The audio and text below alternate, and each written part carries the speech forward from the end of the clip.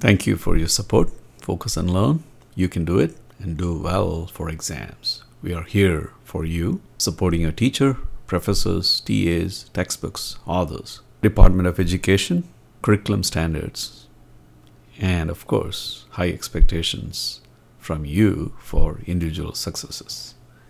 We can succeed only after you succeed. For the figure drawn, make the left-hand side the current entering and the right-hand side the current leaving. Choose the correct answer. Here is I2, here is I1, and here is I3. With respect to this point, with respect to that point, I2 is entering and I3 and I1 are leaving. If you make the left-hand side the current entering and the right-hand side the current leaving, what is the correct choice?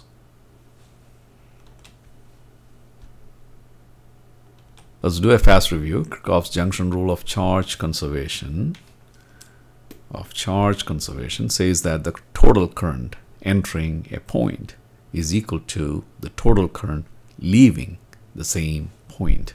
Current is the flow of charges. Current is the flow of charges. The rate at which charges flow across a cross-sectional area. Charges moving perpendicular to surface, and that is given by I, and that is equal to delta Q over delta T. What is delta Q? Charge in coulombs. The unit of coulombs is capital C. What is time? Time is in seconds. And what is I? Current in amperes, A. The direction of current is the direction in which positive charges are moving. Now, in a metallic wire, we know that charge carriers are electrons. And what do electrons do? Electrons move opposite to the current. Here is our point. And for that point, I2 is entering. So on the left, we need I2. And what is current leaving? I1 and I3.